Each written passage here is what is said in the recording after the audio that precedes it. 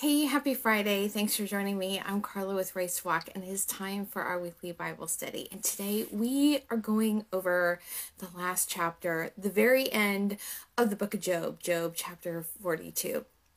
But before we get started, a little bit about this channel. Here we share good thoughts about good words, and on Fridays I host a live Bible study on Instagram at Race Walk, and then I upload 2 videos a week. I upload a replay of that Bible study with some study aids as well as a video about books. So if you're interested in either of those things, be sure to like and subscribe and hit the bell for notifications so you get updates about new videos. But anyway, we are finally at the end of the book of Job. I cannot tell you how excited I am about this. And this is chapter 42 that we're going to be going over today. But if you've missed all of the rest of the lessons or missed a few of them and haven't been through every chapter, you can go to my website at racewalk.org/Bible-studies. I have a page there that lists all of the studies I've done, and then you can click on the page for the book of Job, and it will have a list of everything. Before we get started, let's just start this time with a prayer. Lord, I thank you so much for this day. We thank you for your word and for your goodness and your grace to us. And we invite in the presence of your Holy Spirit to be our teacher and our guide. I plead the blood of Jesus over each person that listens. Give us eyes that can see you clearly. Give us ears that can hear your voice. And give us a heart that is willing to seek after you. Lord, I rebuke every single thing that raises itself up against the knowledge of you. In Jesus' name, amen. Okay, so Job 42. Now, I am going to do a little bit of a recap because this is actually a short chapter. So the passage that we're going to be going over is not that long, but there's a lot of meat to it, a lot of things that are brought up in the chapter, a lot of things that you kind of need to consider. And so I'm going to be going over a recap of what we've gone over so far. So we began this Bible study with an introduction to the book of Job and how the book of Job, we discussed the debates on dating. We discussed how the book of Job fit into the literary format of the time. And we discussed that it's as the oldest book in the Bible. So it was actually, according to I thought of a lot of scholars, it's the oldest written book. It predates the writing of the book of law. And this book is all about the problem of evil. And the question that it addresses is, why do bad things happen to good people? Why does God allow this? This is a question that the oldest book in the Bible asks. And so the entire rest of the Bible, you can look at it as a response to that question. Why did this happen? Why is this happening? Why are we in the situation that we're in right now? And that's what Job was asking. He's like, this is a mess. Why did this happen to me? How many of us are in that same situation today? Yeah. Anyway, at the beginning of the book of Job, we meet Job and we find out he is the wealthiest man in the area. He has all this influence from some of the things that are mentioned in the other chapters. It seems like he was born into this affluence. He's had a pretty good life. But he's been a good steward of what he's been given. And that he's a righteous man who fears God. He's always making sacrifices for his family in case that they've done any unintentional sins. And so he's doing what he can to honor God. And then we're given a glimpse of what's kind of going on behind the scenes. So we saw the conversation between God and Satan. And Satan is basically challenging God and saying, the only reason that Job is serving you is because you've blessed him. And you have so protected him that I can't even touch him. And that is the only reason that he is following you. And if you take that from him, he's going to curse you. You just watch and see. So God, in a sense, appoints Job as his champion. Right? So in a way, this is kind of also a foreshadowing of Christ in this way, like Jesus as a suffering servant.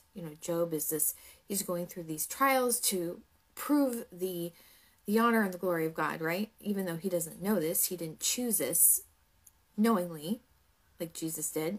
He is kind of a foreshadowing of Jesus in that way. He's like a type, right? And God's saying that Job will prove Satan wrong. He's making a man his champion, this human being. Okay. So then this series of calamities hits Job. And we talked about in some of the other Bible studies that it was, God's protection that was protecting Job from all these other calamities. And so when he holds himself back, this is what happens. And so everything is taken from Job, his wealth, his family. He's hit in every single area. And God told Satan he couldn't touch Job's life. He affected his health, but he couldn't touch his life, right? And so Job lost his entire family and his health, but his wife was still alive because she had lost all her children. She's like, just curse God and die. What else is left for you?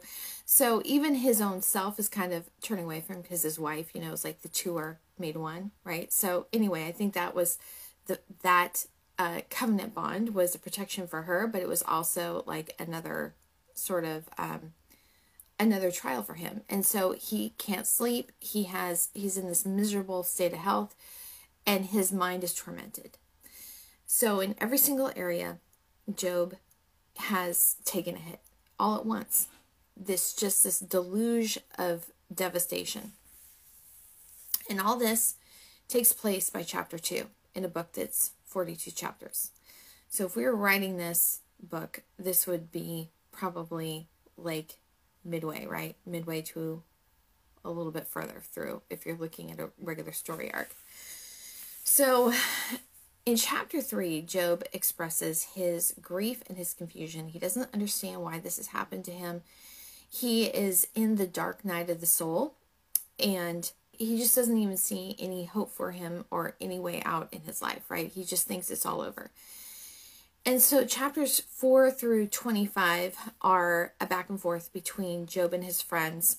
And his friends initially come to comfort him, right? And then they start, after Job starts talking, they're giving their opinion about what they think the problem is and why this happened. And, as we discussed throughout these lessons, because, it's basically 20 chapters of dialogue. In each of Job's friends' dialogue, a lot of what they say is true. They're right about a lot of things. And this is the thing, we talked about the importance of discernment, of being able to pick out the true from the false. But each was a little bit off in some way. So, like in the case of Eliphaz's first response, it was because he had this deceiving spirit that literally visited him in the night and told him that this is what the problem was and that this is why it was happening to Job. So that was why Eliphaz was off. So he was misled by wrong information. In the case of Zophar, is probably because he had some preconceptions about Job and was thinking, oh, well, you had some, underhanded things going on in your business dealings. This is why this has hit you. And then sometimes it was just because he didn't have the full picture. And so like with Bildad, I think that was the situation with him. Now, each of them kind of went off and they took Job's pushback a little bit personally. And so they themselves start like really falling into some personal, they're responding out of personal offense. Like that's where it gets to. But where they were right, what they were saying was generally true, but it wasn't specifically true about Job, right? What the friends were highlighting to Job that could bring judgment, so it was what they were saying about that was absolutely true. So Eliphaz was saying that judgment could come because of personal sin. That's true. Bildad was suggesting that it could have been sin on the part of Job's family, and that's something that we in the West in modern times are a little uncomfortable with, but just read the Old Testament and really pay attention to what's going on and what's being said, and that's absolutely true. And Zophar said it could be because of wrongdoings on the part of like Job's business dealings or endeavors. That's what he thought the problem was. All of those things are true. All of those things are true. That can be true. But as we've discussed like so many times throughout this whole study, that not only are there consequences for wrongdoing, on the part of either ourselves, but it can also be on the part of our family, our community. And we can be experiencing the impact of that unless and until we repent of that sin. And so This is what's known as identificational repentance. And there's some pretty heavy examples in the Old Testament about situations where sins had to be atoned for because of something done, and it affected either an entire family, a tribe, or even an entire community. And that is in the Bible. We don't look at that and we don't really acknowledge that so much, but it's absolutely true. And the other thing to remember is that sometimes we have our own idea of the world and the way it works.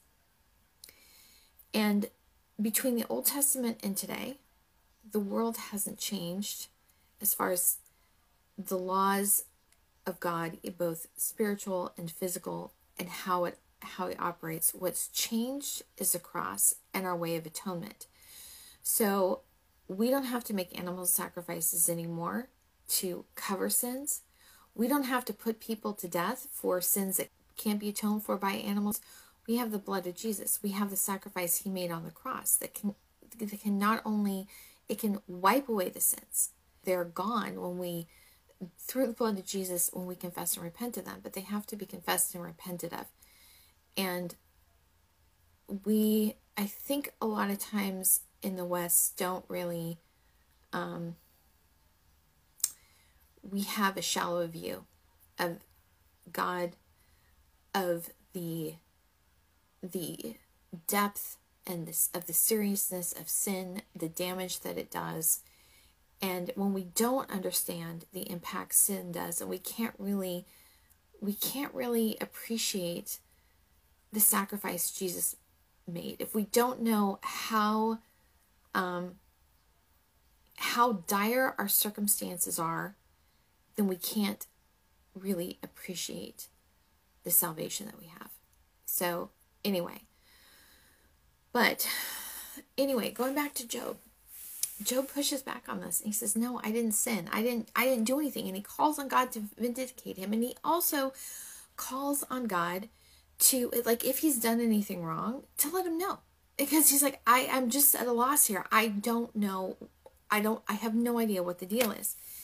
And so he is so certain of not only God's justice and righteousness that he keeps pressing forward, right? And he's confident that God will vindicate him, and he's confident that he hasn't done anything, and that, he's been righteous, right? So he's pushing through. So anyway, so part of the thing that makes the book of Job so complex, I think that if we understand this, it makes it easier to understand. There's not just one object lesson.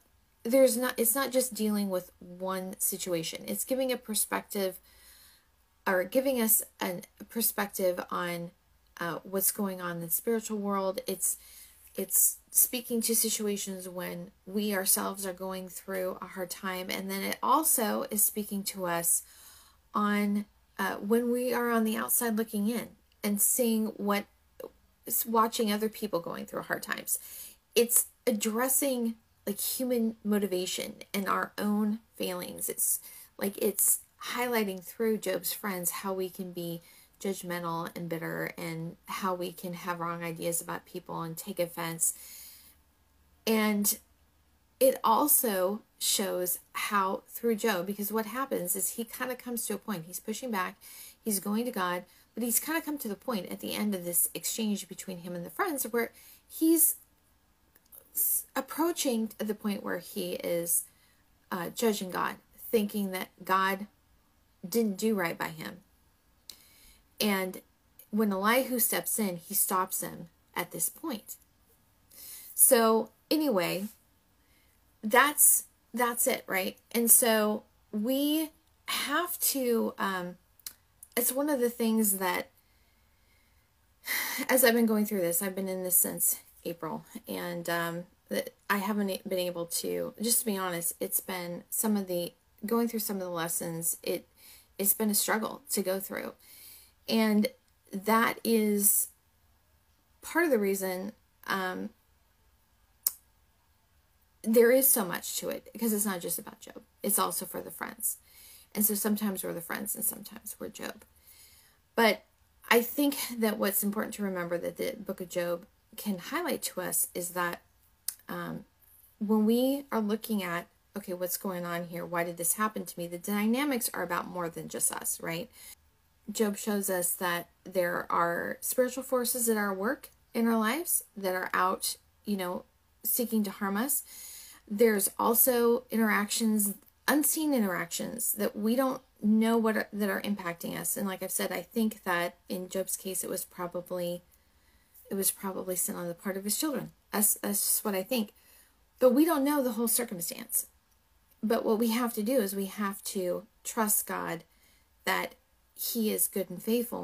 And whatever there is going on, there is a reason for it. We may not know what it is.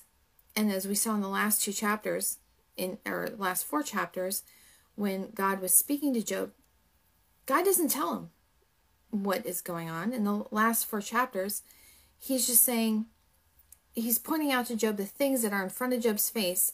And he said, can you explain this? Do you know how this works? Do you have any power or control over this? And if you don't, how can I possibly explain to you what's going on here? Because there's things going on that you just don't even understand. I used to do an event here in my local community, and we were doing an Easter event. And somebody just called me up and just said, hey, I want to throw an egg hunt from the community. And I was like, okay, cool. Had no clue. Was fairly new to the community. My kids weren't even old enough to be able, so I hadn't even been through any carnivals at school. No experience with it whatsoever. Project management I had done, worked in, as a realtor, we worked with builders and we'd build houses. So I knew project management, but it was like this particular thing, no experience with. And so I just kind of okay, what are the pieces that need to come together and what is it that we need to do? Just kind of learned how to do it. The thing is that there were other events that were going on in the community and they were free. They were just open to everybody. They were great events. They were cool. Not knowing how it actually worked. So we just thought, oh wow, we're just going to put on an event and let's just see how this works. And there's just so many things, so many pieces that go into place. So there were 2 things that were going on at the time. One we had at our community town center. We had these really amazing events that would be going on.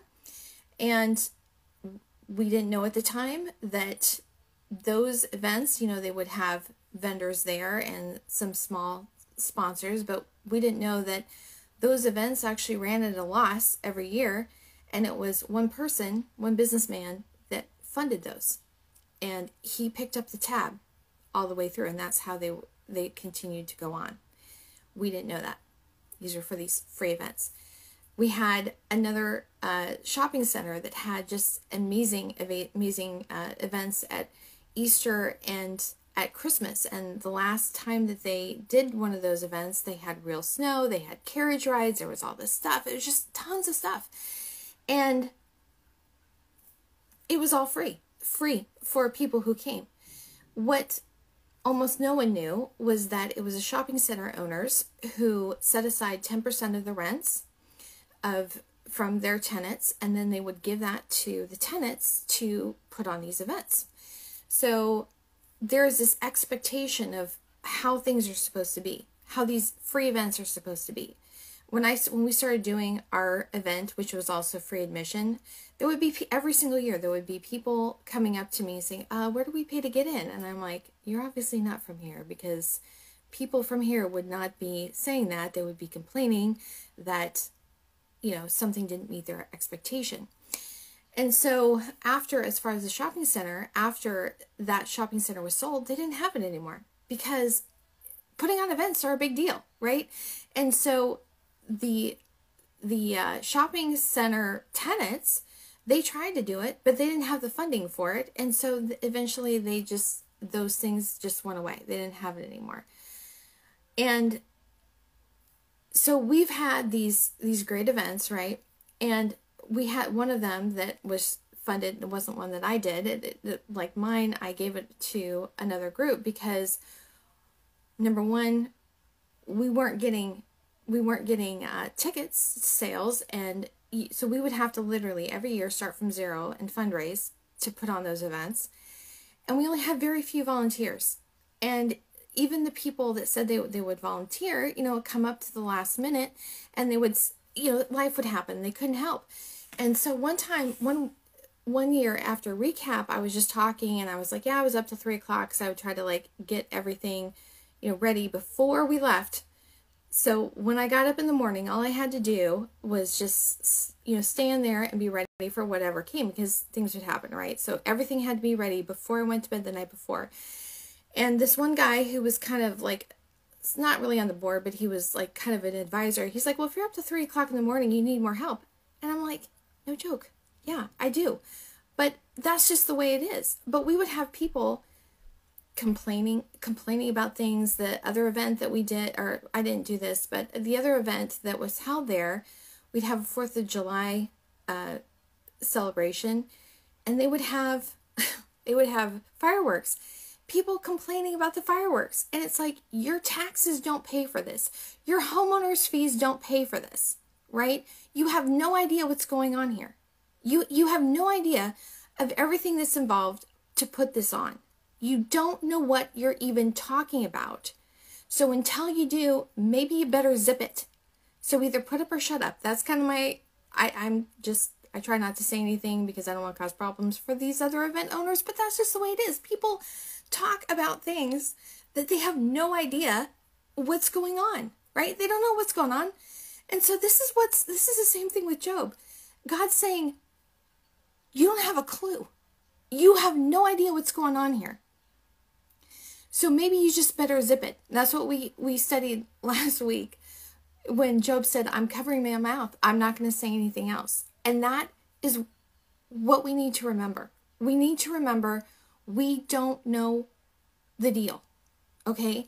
We don't know what's going on. So whatever happens to us, when we say this shouldn't have happened to me, we don't actually know, right? If your family, people in your family from, decades before had something that you're experiencing the judgment on, and you're saying this shouldn't happen to me, we don't say those things. You don't know the situation, right? And so God is good, and he wants good for us, and we have to trust that and believe that and step forward in that. And that's where Job had come to the point where he was beginning to judge God. He presents his case to God in chapters 26 through 31. And then the answer starts to come, right? The answer starts to come. Elihu shows up, and he says, you're getting self-righteous. You're judging God. He is good. What happens is just. And who are you to know this? And not only does Elihu say that, you need to check yourself, but Job had said in some of his dialogues with his friends that God isn't going to do anything here in this lifetime. Job was certain that God would bring justice in the end, but he didn't trust God for justice today. He thought that Job thought his own problems were too big. He thought that he was too far gone, that God couldn't do anything about it.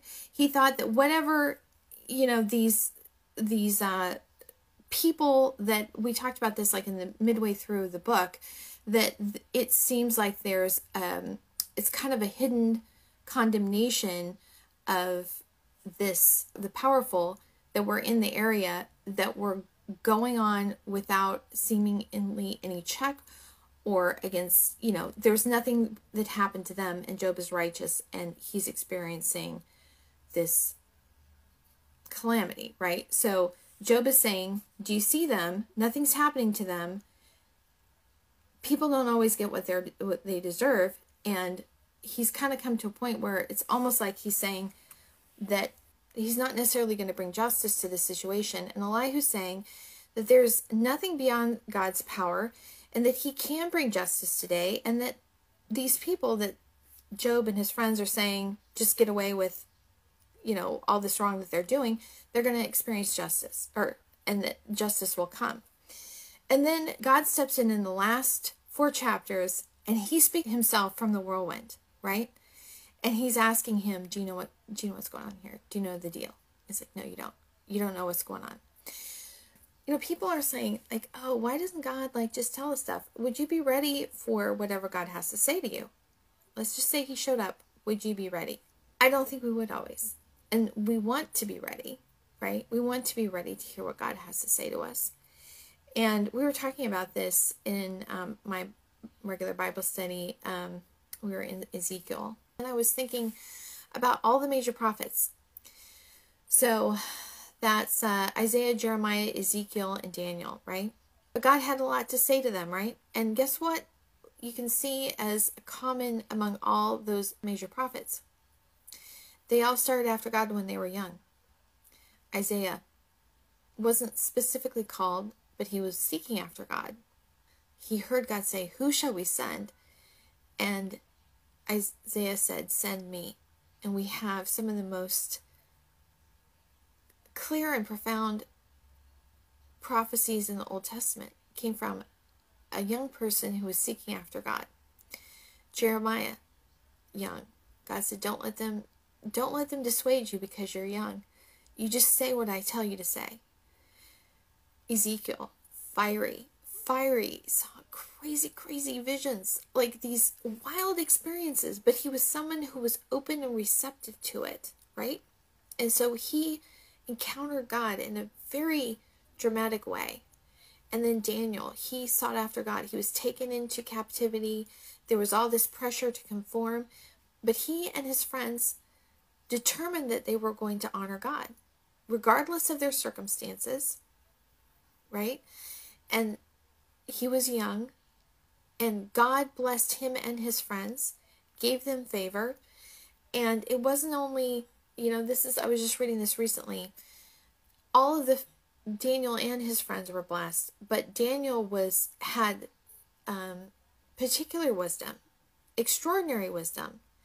And I think it was because he came up with a plan and he led them in the path. There was a group, a small group, but he was the one that stood up. And so God particularly blessed him.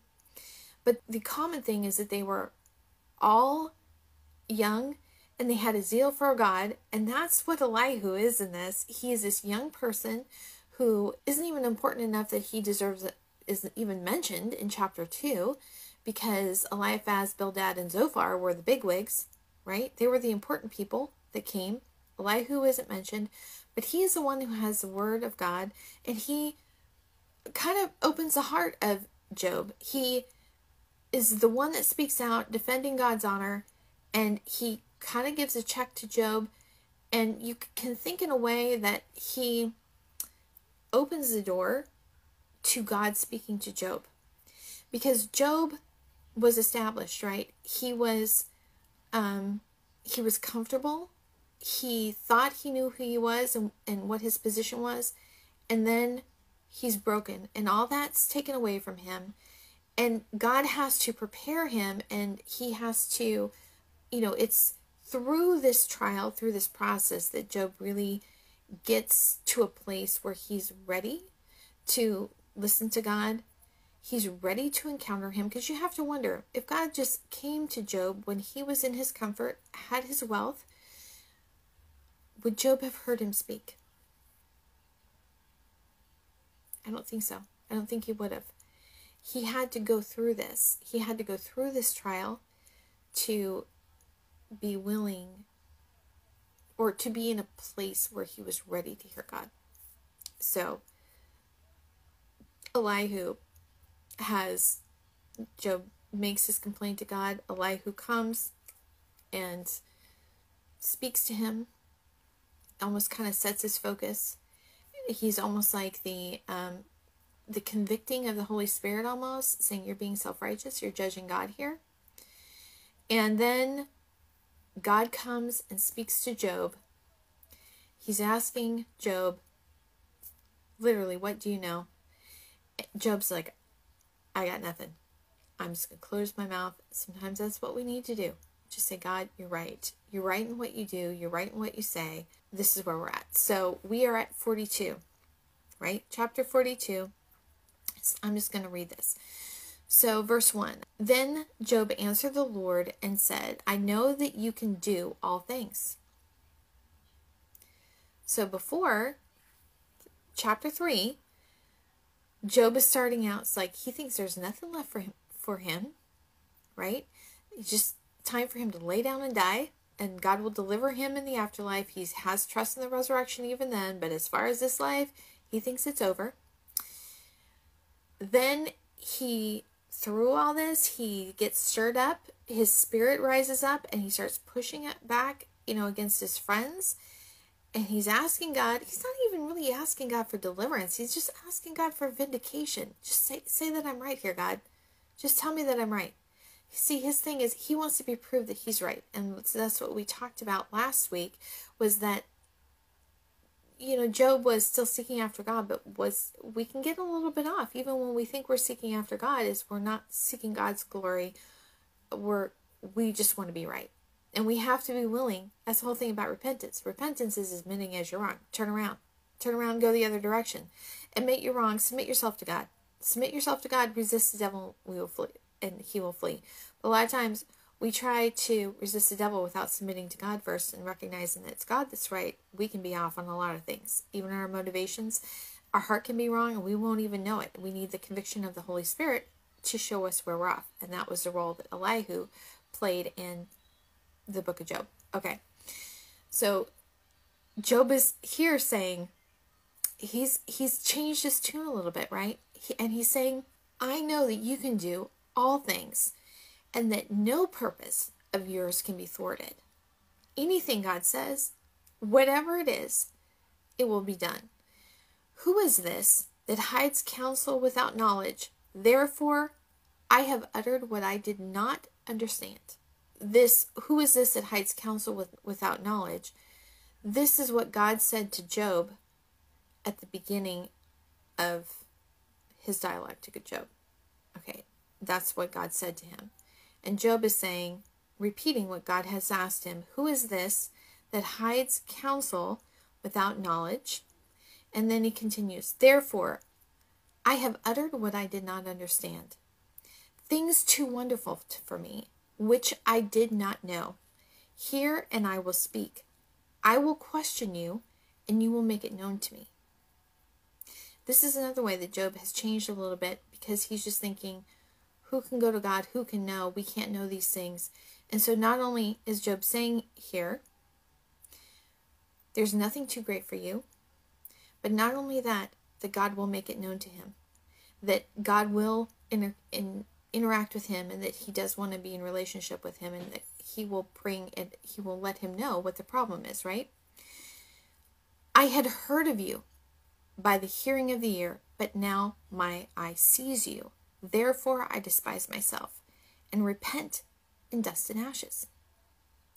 So Job is repenting of these wrong thoughts and attitudes that he's had towards God, even though we may not think of them as major. Actually, in the Divine Comedy, in the Inferno, when you look at the 7 levels of hell, that it's actually the sins of the thought that are seen as more serious, because those are sins against God himself. And that's what Job is saying here. I repent because I had these wrong ideas about you. So that's verses 1 through 6. Job's repented for his wrong thoughts and attitudes. Then it continues, and the Lord addresses Job's friends. After the Lord had spoken these words to Job, the Lord said to Eliphaz the Temanite, my anger burns against you and your 2 friends. So no, not Elihu. It's Eliphaz, Bildad, and Zophar.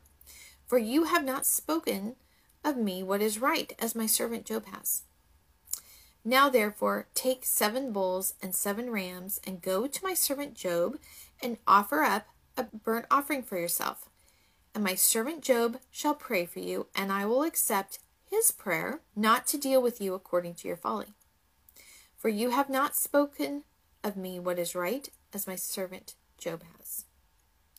So Eliphaz the Temanite, and Bildad the Shuhite, and Zophar the Naamathite went and did what the Lord had told them, and the Lord accepted Job's prayer.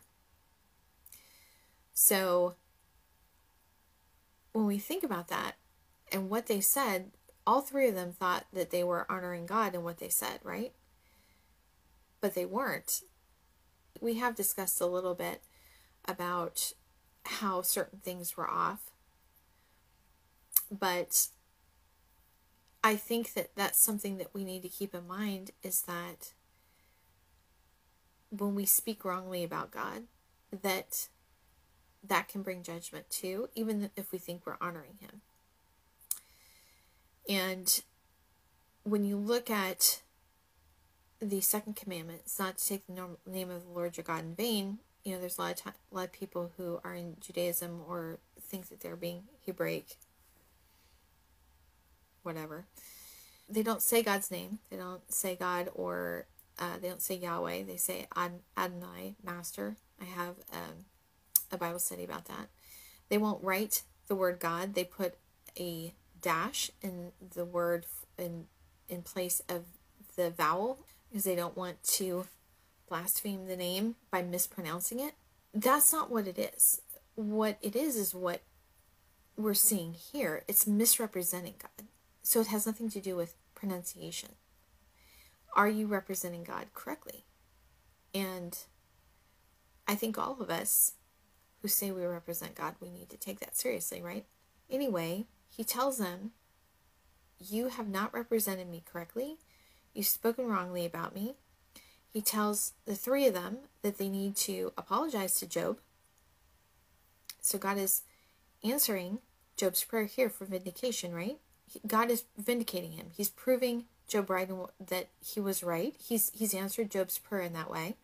He's telling them to ask Job for forgiveness, to repent, and to bring something. Because remember, Job has nothing that he's completely destitute.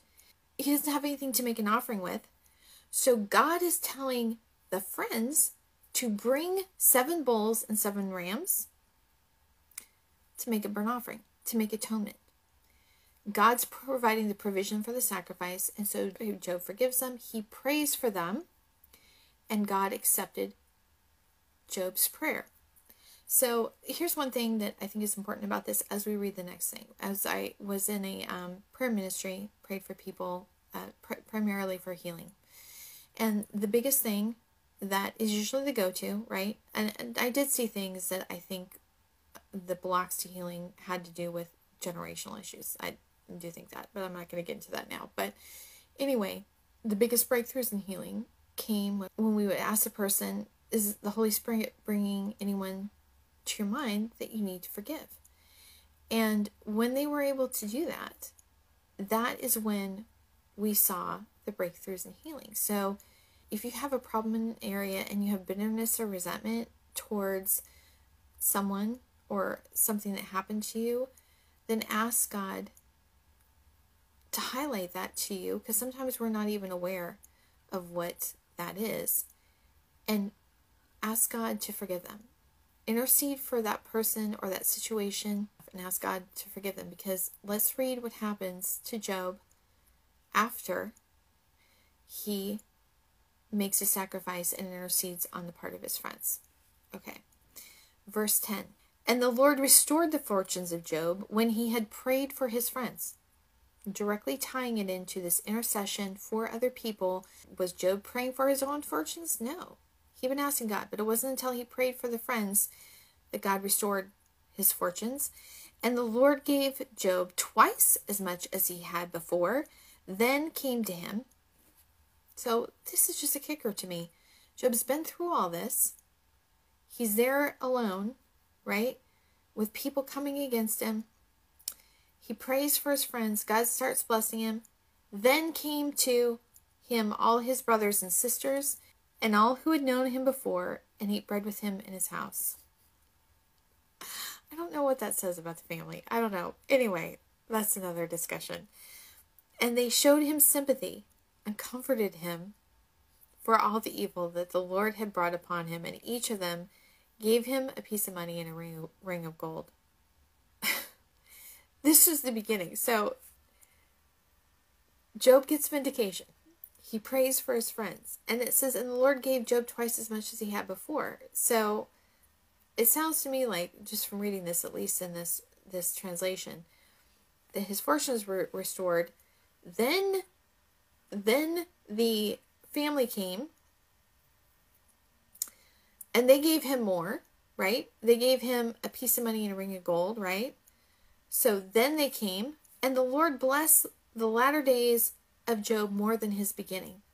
So it's this building of blessing, isn't it? So he was restored. The family came in. They gave him more things to work with, and he's blessed even more. And he had 14,000 sheep, 6,000 camels, 1,000 yokes of oxen, and 1,000 female donkeys. This is probably really significant when you're in an agrarian culture. We have a hard time appreciating it, but it's a lot. He had 7 sons and 3 daughters. And he called the name of the first daughter Jemimah, and the name of the second Keziah, and the name of the third Karen Hapuk. And in all the land there were no women so beautiful as Job's daughters, and their father gave them an inheritance among their brothers. And after this, Job lived 140 years, saw his sons and his sons' sons 4 generations, and Job died an old man and full of days. So, from chapter 3, where Job thinks that there's nothing left in his life, nothing left for him other than just to give up and die, this is the end. This is what J.R.R. Tolkien refers to as the eucatastrophe, the sudden good end, right? The surprising end. It's like a resurrection when all hope is lost. And that's who God is. Whatever our situation is, that's who we have to remember we're saying we have faith in. And sometimes we think faith is just an idea or like a believing, but it's not just a believing, it's a doing. It's the difference between Moses, who, when they were going to the promised land, they came to the Red Sea and they sat there and waited, and God made the path, right? And then they started. But then faith is really Joshua, who they're coming up to not only the edge of the Jordan River, but they start stepping into it, believing that God will clear the path for them, and they continue on. That's faith. It's, as Donald Williams says in his book, 95 Theses for a New Reformation, faith is trust that commits. It's Abraham, when God told him, get up and go, leave your family, and go to the land I will show you. Abraham didn't even know where he was going. He didn't know what the destination was. He just trusted God that it was going to be a good destination, that he would lead him and protect him in this going, right? He knew what the end was. He didn't know, like, the path to get there, everything that was going to happen in between time. He just got up and went. Faith is trusting and committing to going and walking forward and trusting that God will lead us on the path, provide the way as we go. That's what faith is. So Job already had it all, and he had to lose it, right, to really know who God was. It says, as he says in this passage, I spoke without knowing. And he had to learn the goodness of God. He had to decide and persist and seek after him in spite of everything that was in front of him.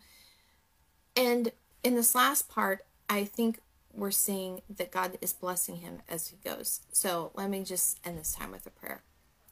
Lord, we thank you so much for your goodness and grace to us. Give us a faith that is willing to commit, that we can trust you for blessing us as we go. We thank you, Lord, for your good gifts to us. And I pray for the favor and blessing of God over each person that listens. In Jesus' name, amen. Okay, well, I'll call it a week. See you next time.